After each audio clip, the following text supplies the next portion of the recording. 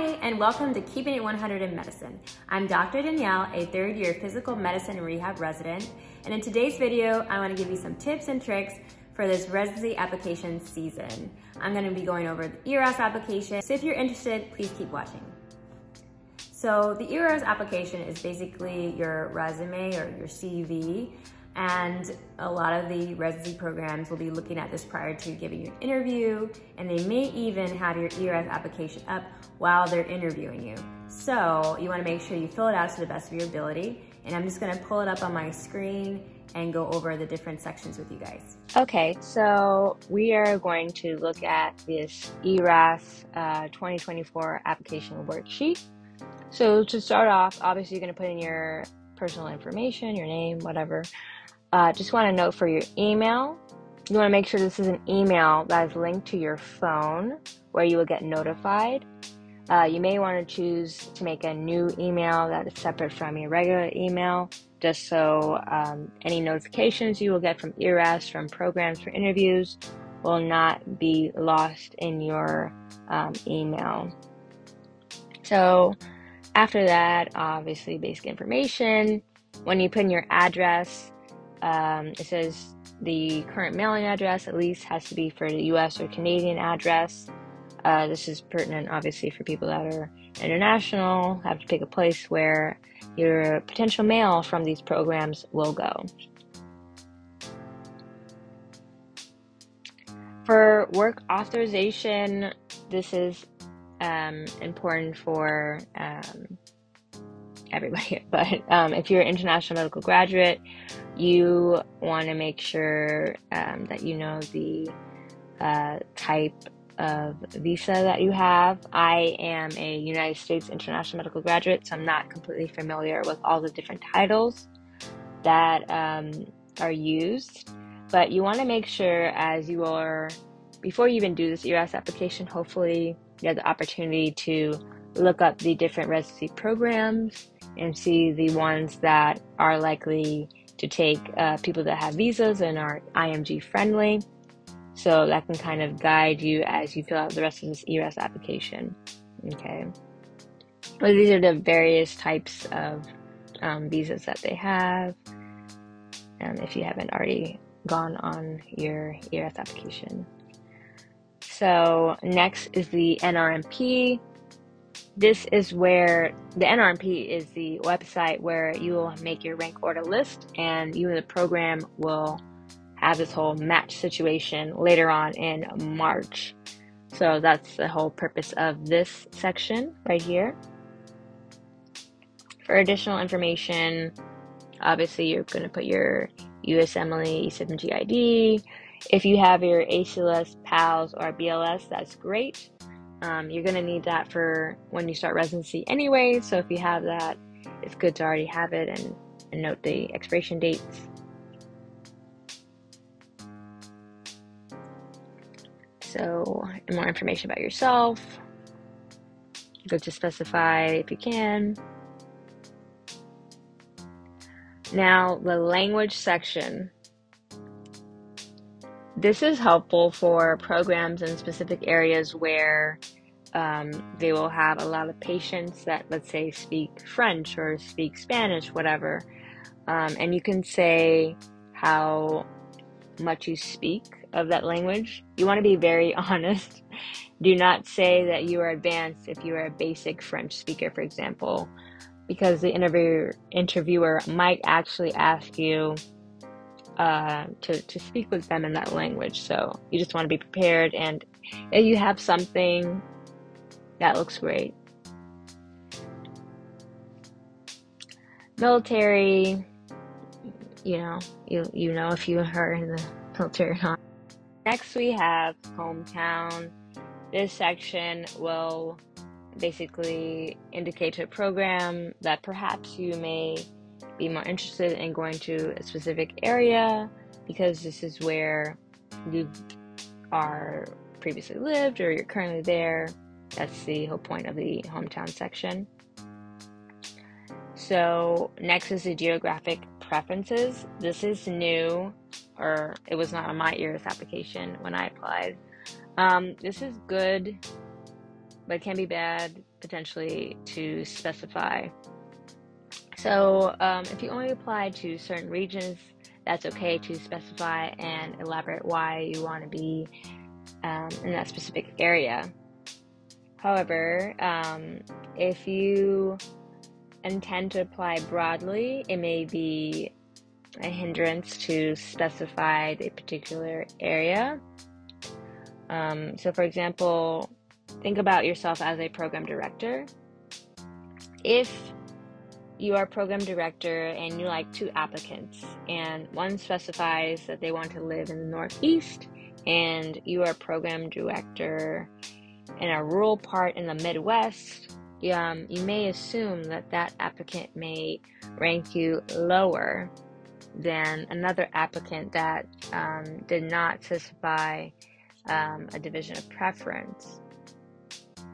So you again need to kind of think about what programs you're going to apply to and pick your geographic preferences accordingly. And you have up to 3 different preferences that you can put. And the same applies to setting preferences, because you could specify rural, suburban, urban, no preference, and again, depending on where you actually intend on applying to, it may look good or bad. So here's your education section.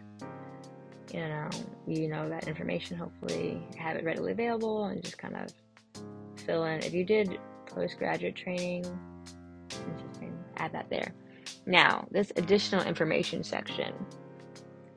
Here in the member and honorary / professional society, you would like to put any of your professional organizations to show that you are dedicated to that specialty. So for example, if you're applying to internal medicine, you may put the they have the ACP, or for FM they use AAFP, for OB, ACOG, whatever, depending on the specialty. However, when you apply to multiple specialties, you basically have to justify, or you may have to when you interview, why you're in, AFP and you're also in AAPM&R or whatever.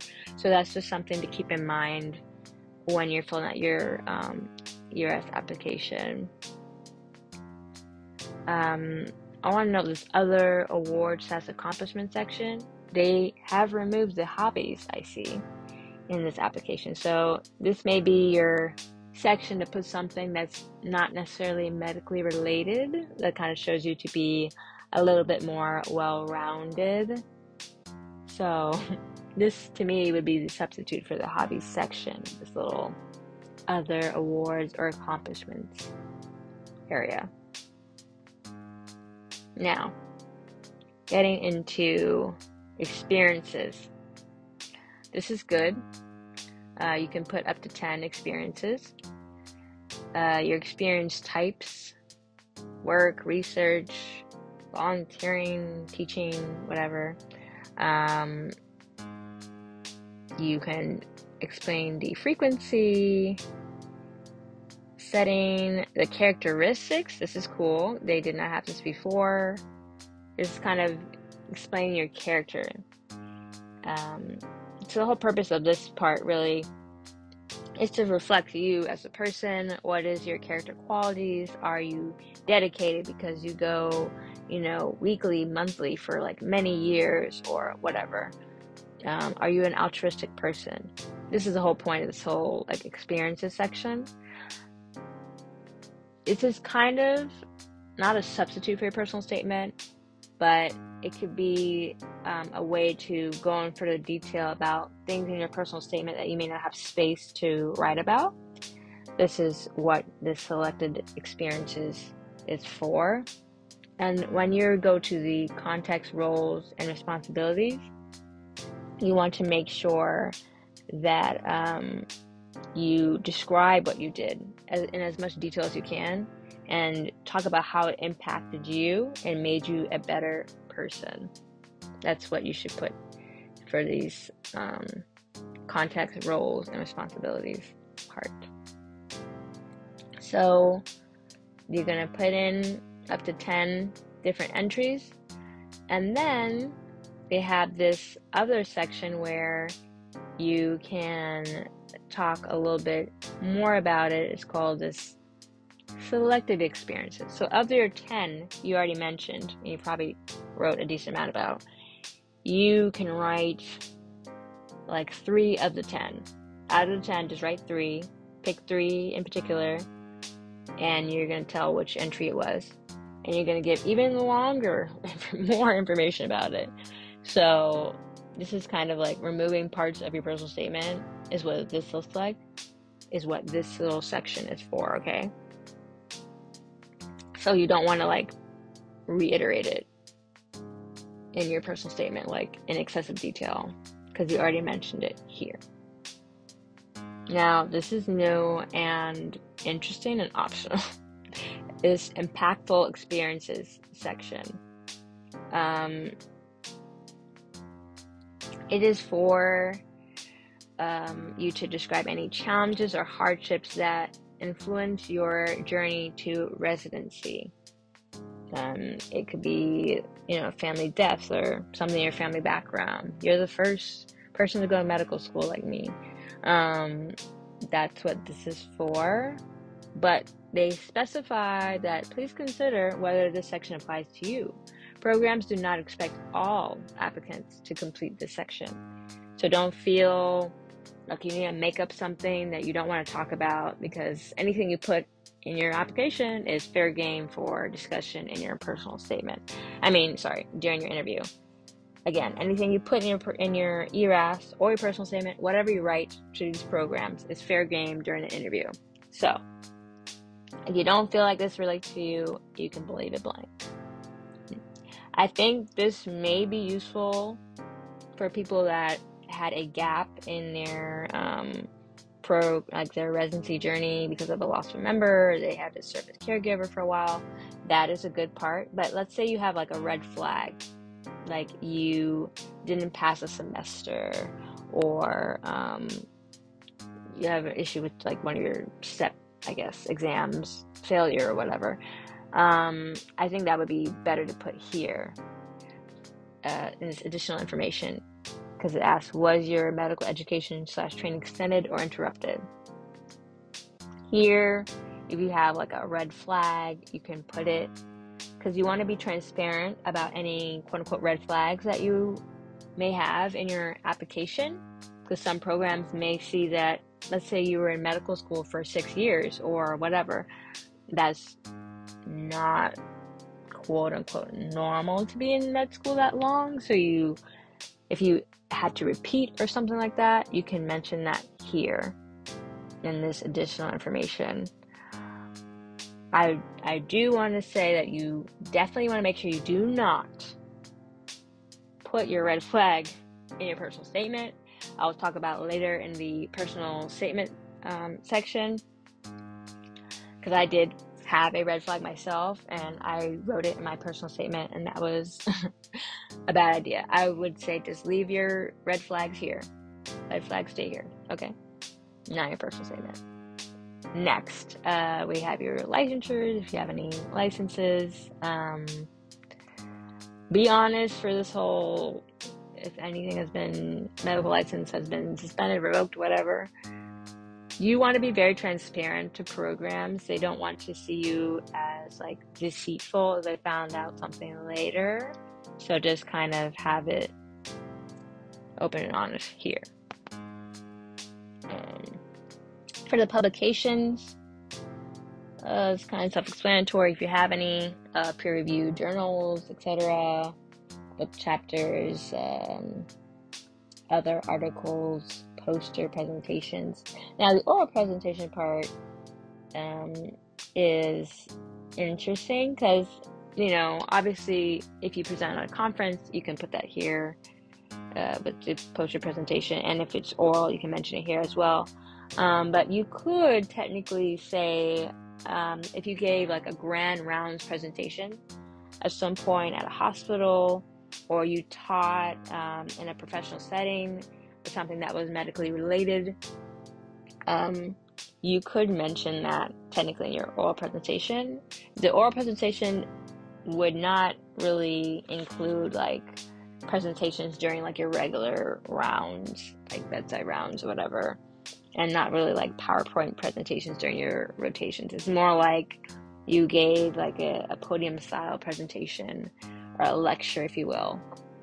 And when you're filling out this whole publication section, if you technically did not already present something orally, or you have a publication or article that is expected to be released but not ready when you submit, you can still mention it in your application. And if anyone asks, you could say it's been approved, but it's not quite published yet. So you can mention it, because you're going to be sending out these applications in September. But if it's approved now and you intend on having it done, I don't know, in January, let's say, for whatever reason, you can mention that in your application, like early. Last part really is this program signals. So apparently you can now signal programs depending on what specialty you're applying to, and some people have gold, silver signals. That's really interesting. This sounds good to do if you really are interested in a specific program. It's kind of like a letter of interest kind of email, I guess. It's like substituting that. I don't know if I was a program and I was getting a silver signal, would I be too happy because I wasn't gold? You know what I mean? But I think it's good to signal programs that you're like super interested in, to show, hey, I like you, pick me. And again, like I said before, hopefully you already looked at the programs that you want to apply to, so you will have an idea of which ones you think one fits you, and you also think will likely pick you as well. And that's the end of your application. So you completed your ERAS application and you're about to submit. You don't need to rush to submit your ERAS application. You should at least submit it by that date that the residency programs will open your application. So for the 2024 match, that means you should have your ERAS application completed and ready to submit by September 27th. For those who were like I was when I was applying, who, let's say they had their ERAS done, they had their letters of recommendation, they just didn't have their step 2 score for whatever reason, you can apply, but it's risky. And it was risky for me, which is why I ended up doing that whole out of match situation.